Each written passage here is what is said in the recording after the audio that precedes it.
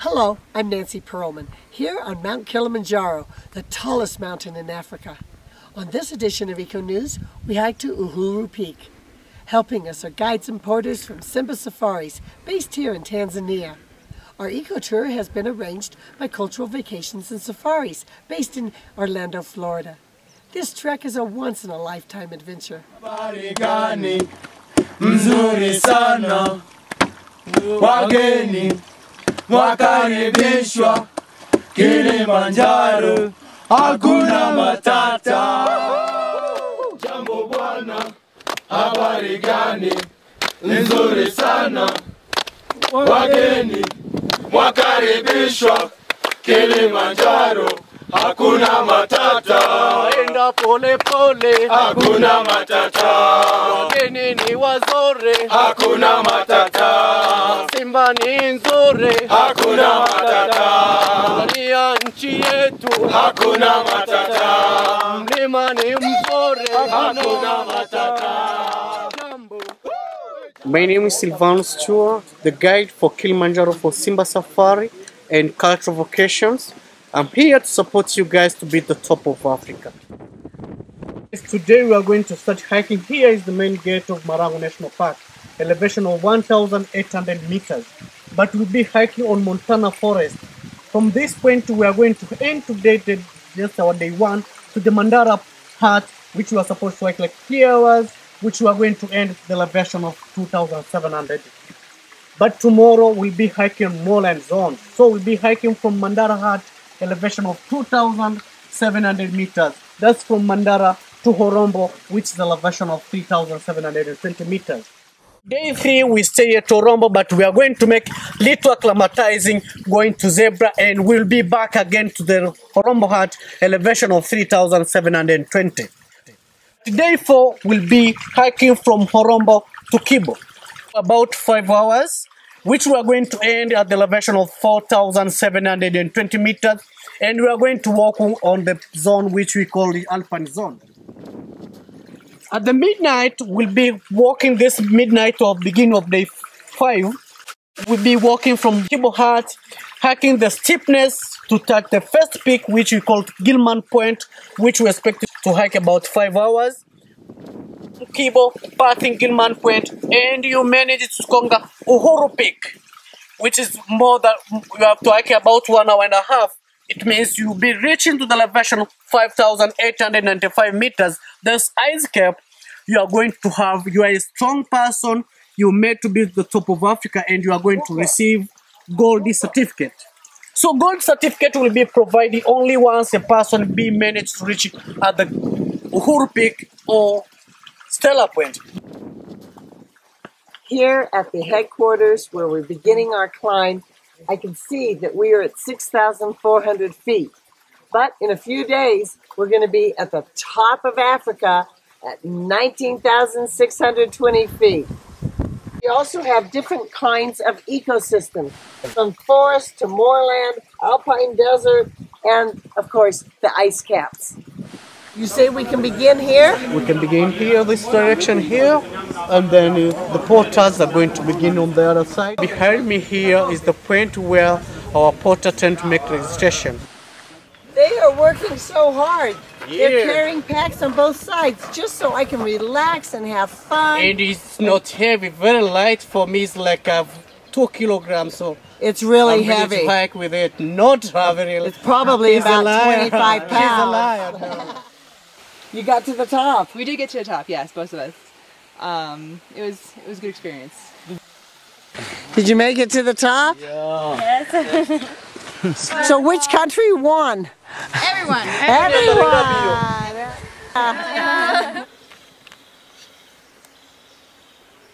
There are so many beautiful plants here in this rainforest. What is this beautiful purple flower? A passion Kilimanjaro species. It's endemic in Kilimanjaro. It's found and can grow only in Montana forest. Only here. We had to come all the way to Tanzania to see this special flower. What about some of these other plants? These are the parasite crickets who survive only in other trees. So when it become a lot of other trees, then the prominent tree, the mother tree, tend to die.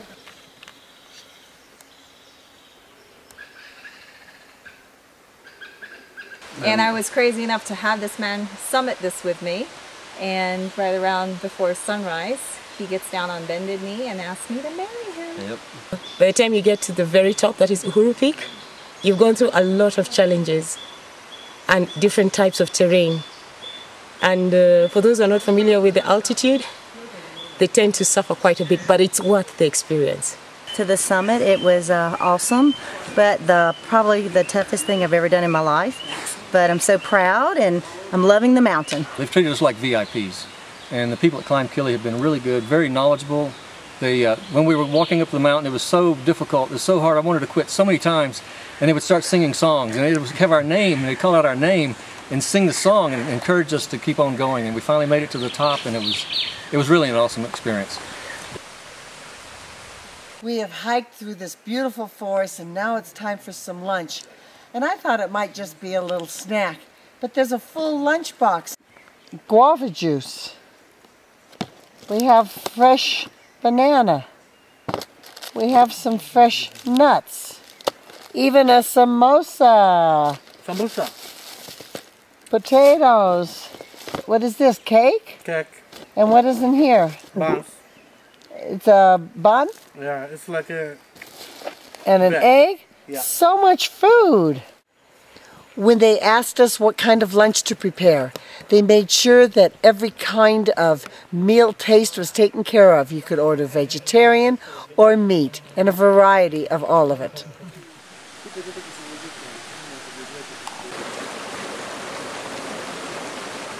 The signs here tell us where we're going to be sleeping this evening. I really don't think they're necessary because our guides and assistant guides are making sure we don't get lost. Plus, there's only one trail. This is the halfway point for the first day. It's so beautiful to walk on the trail.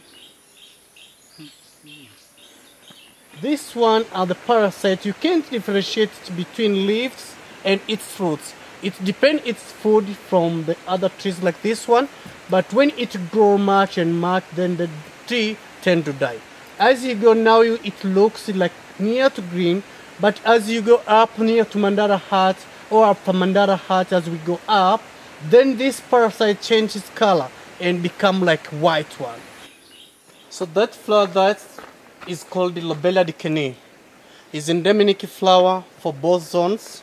That's Montana Forest and Moreland Zone, which we are going to hike tomorrow. For Montana Forest, it's go more higher and become more longer like this. It doesn't produce fruits. But tomorrow, when we go up, we can see it will be more shorter and it will produce fruits like pineapple, but not real pineapple. The characteristics of this flower, once it makes a fruit like pineapple, it tends to open during the day and during the night close.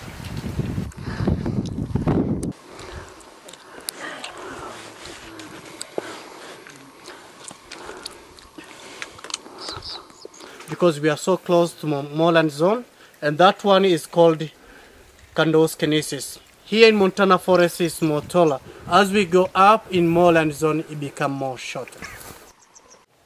We've been hiking for a few hours from the main gate through a very dense forest. And all of a sudden, this opening with these very attractive huts, and I even see solar panels. It's going to be a nice night. Here at our wonderful hut, we have beds, even lights because of the solar panels. And our porters have provided hot water. Almost too hot to wash. Even here on Kilimanjaro, we have high tea. Kilimanjaro tea bags are waiting for us. Baby, what are we having for dinner? Fish, soup, potatoes, everything's fresh. I feel so great after my first night sleeping on Kilimanjaro. The huts are wonderful. Mattresses, pillows, comfortable, hot water in the morning. We're here in the hut. We've just packed, getting my sunscreen on. They've even provided green bags to protect for any weather conditions. The porters are waiting outside to carry all our things to the next hut. This is luxurious hiking. The camp is just bustling. Everybody's getting ready for this day's hike. Everybody is doing something.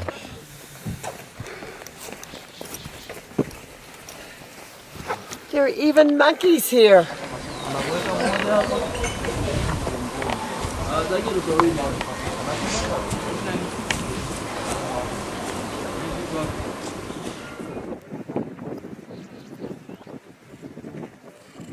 It's look different here now. It's begin the moorland zones.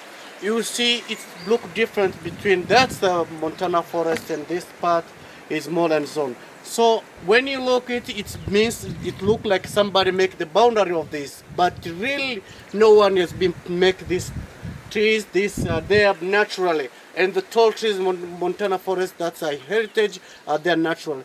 Those trees, the trees that's available in moorland zones are called Erica borea trees, are so dominant and so endemic in Kilimanjaro, so that you're going to walk in this part, and as we go up, this tree become more shorter and shorter, and until we'll be walking in alpine desert. Why is it all of a sudden such a sharp change? Is there an elevation difference? It's just because of the elevation and because of the rocks as you go up. As you know, this mountains are volcanic zones. So other parts of the mountain, there is a lot of rocks where the plants cannot survive so quickly. And as you go up to the high elevation, then the tree change due to the humidity and become more shorter and shorter. Montana forest, which look more green, but now change the color and become more white. It's just because of the elevation as you go up. These parasites tend to grow a lot, and when it become more a lot in the trees, then the trees tend to die. Another thing, features which you're going to enjoy in Montana forest as we go up now, and somehow we can be above the clouds. And also we have another flower which is endemic one in Kilimanjaro, which are Protea Kilimanjaro. This day too, just we've done hiking like half an hour from the camp of Mandara. We are going to Horombo. Here is the moorland zones. The trees just available here are Erica borea trees. I'm standing in front of the Mayundi crater, one of two craters here on Kilimanjaro. This is the smaller one in the moorland region. Okay, here is a part of moorland zones. We are still hiking on moorland zones. And these parts are being destroyed like 8 months ago. There is a occurrence of a fire here. Somebody threw a piece of cigarette and caused the fire to arise here. It was very good luck for us because after 3 days from the occurrence of the fire, it was raining here and helped to stop that fire to happen. But now is the end of short wet season. You can see the grass now are starting to grow up and bring another feature of green as we usually tend to see in this part of moorland zone. This is another flower that's found in moorland zone. It's called Lobella dicani. I get my first glimpse of our destination, the top of Africa, Uhuru Peak, and we see our first glaciers, the snows of Kilimanjaro. We have a very good time. We're going down again and take a beer and relax. Good luck for everyone. I'm in Kilimanjaro and I've done it! Yay! And behind of me you can see one of tree which is very scarce to survive on this part. We call it anoth. And you can see it look black. It's just because there is fire 18 months ago. Like this one here are still is called Erica borea trees. That's found in moorland zones. At the beginning point of moorland zone, this was looking so tallest and very green. But as you go up, it changed the situation now and become more shorter because of high humidity. As you go up, the vegetation tend to change. This plant is normal plant, thus is not endemic in Kilimanjaro. It's poisonous and also is a local medicine for Kilimanjaro. You can boil this and you can drink that water. It's a treatment of stomach. When the stomach is crumbling, then you can use this leaf here, you can use it. This small flower here, we call everlasting flower. It's everlasting flower because it grows all region. Montana region, moorland region, and alpine desert. Seniors can do it. but they have a hard time, let me tell you. And they got people helping them. And the crew we had, of course, was outstanding. Now the best piece of advice that I got was, don't stop at Gillian's Point, because that's where most people turn back. It gets easier after that. And we had a great time with a great guide.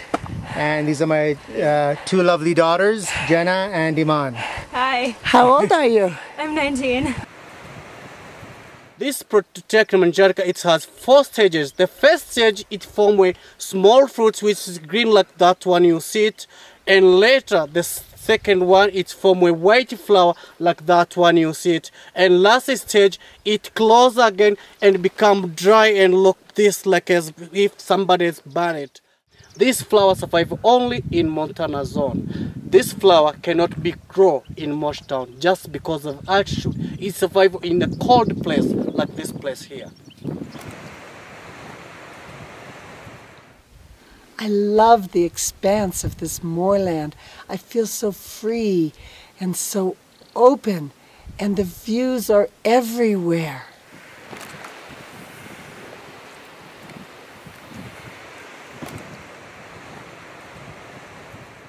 Behind to me you can see hill, we call it cultural tourism or cultural hill, because traditionally our elders tend to come on that part. At the middle of it there is a hole like a plate which we tend to make a lot of sacrifice.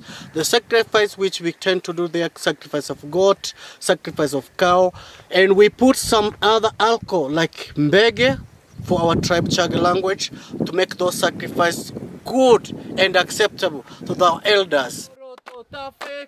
Hakuna matata. Kilimanjaro, Kilimanjaro, Kilimanjaro, mlima mrefu sana. Kilimanjaro, Kilimanjaro, Kilimanjaro, Kilimanjaro, mlima mrefu sana. Na mawenzi, na mawenzi, na mawenzi, na mawenzi, mlima mrefu sana.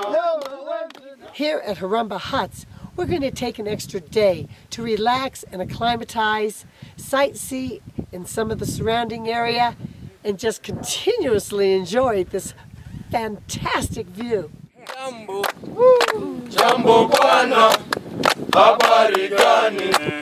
Nzuri sana, wageni wakaribishwa wapi? Kilimanjaro. We are here at Harumba Huts. This is a day 3 for us. We are staying here, just relaxing, and later we are going to acclimatize a little bit.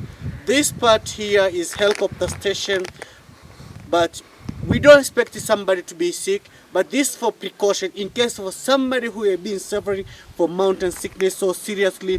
We have to call the helicopter to pick him or her from this point, go back to Mosh Hospital, KSMC Hospital, where there is a professional doctors for treatment of mountain sickness. So we are still here hiking on moorland zones. Behind of me you can see the endemic flower of Kilimanjaro that survives in moorland zone is called Jan's National Kilimanjaro. This flower is endemic one, and it's characterized by when it tends to grow where there is a source of stream of water. This flower survives only on this zone, moorland zones.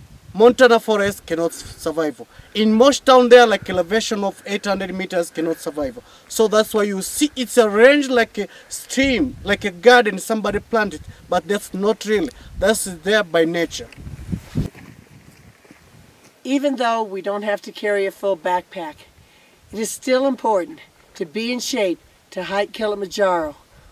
Go out, walk, jog, run, be able to do a few miles a day, and do some elevation, because we are hiking a few thousand feet, but it's worth it. Look at these zebra rocks.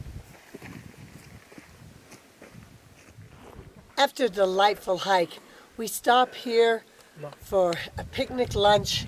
So much delicious food, fruits, sandwiches, peanuts, and fresh juice. But I'm just in awe of this 360-degree view of Kilimanjaro. Wow!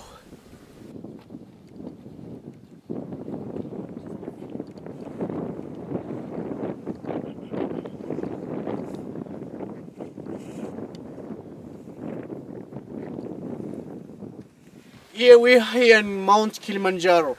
This mountain is volcanic one, but now is no longer active. Behind of me is zebra rock. Most of the rocks here that's found in this mountain are volcanic one.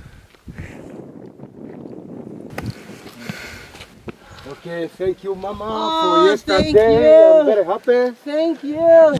Thank you. Santa Sana. Santa Sana, Augustino Mama. Santa Sana. hiked down 4 hours to a place where he could charge our battery and 7 hours back up all in one day just to help us. Amazing. Thank you, thank you. Sana, Santa Sana. We are walking with a light load, a day pack, just what we need. And these porters are carrying over 50 pounds. Now we are so close to the top of Africa. You can see the huge glacier, Red Man Glacier. That glacier in previous years is so huge, it come half to the peak. But right now, it's just a shrinkage due to the climate change. 13,500 feet. We have it all here.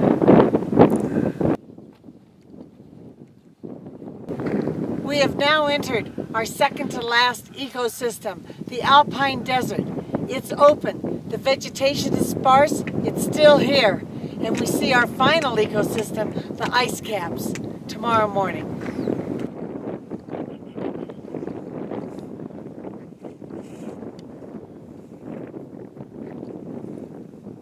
Here at Kibo Hut, we prepare for our final ascent to the top of Africa. 15,520 feet here. We'll be climbing over 4,000 feet in 6 hours, and then another 2 hours to get to the top part of Mount Kilimanjaro, the highest peak. Another 2.5 hours down. So I'm going to get some rest, eat dinner, get some more rest, 11 p.m., breakfast, midnight, we go up that scree chute in the dark. At midnight we left. We have finally arrived at 6 a.m. to see the sunrise at this World Heritage Site on Mount Kilimanjaro, Gilman's Point. We still have another hour-and-a-half climb. That grueling scree takes quite a lot of effort. 6 hours non-stop. They don't let you rest. You've got to get to the top of this mountain, but it is definitely worth it.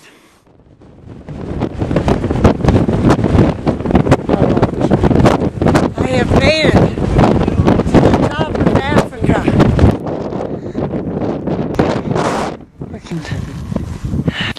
It was so great to get to the top of Mount Kilimanjaro. Now we're heading down. I have just returned from the top of Africa, Mount Kilimanjaro. We started at over 15,000 feet, got close to 20,000 feet, and we hiked non-stop for 11 hours. We went up the scree field in the dark after midnight.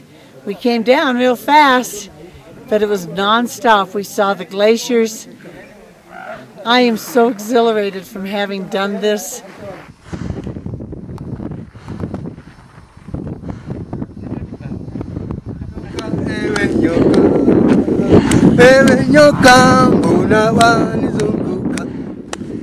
Wanizunguka, wanizunguka, wanizunguka, wanizunguka, wataka kunila nyama, kunila nyama, kunila nyama, kunila nyama, kunila nyama, una wanizunguka, wanizunguka, wataka kunila nyama. This is our final day of an incredible journey. We've had so much fun. Our last glimpse of the snows of Kilimanjaro, and now 12 miles to the base of Kilimanjaro National Park, and then to Moshi. My whole life I've wanted to climb Mount Kilimanjaro. Even at 65, I finally did it.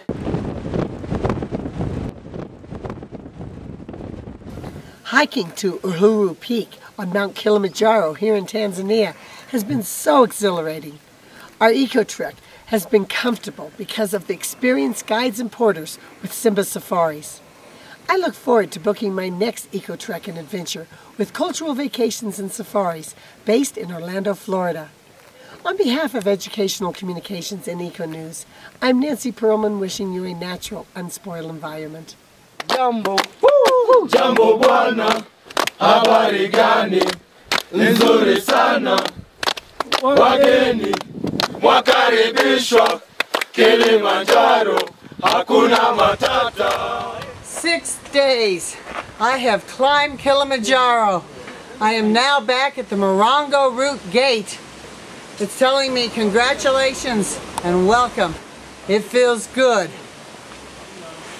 A lot of miles, a lot of feet, a lot of hard work, but it's worth it. My dream come true.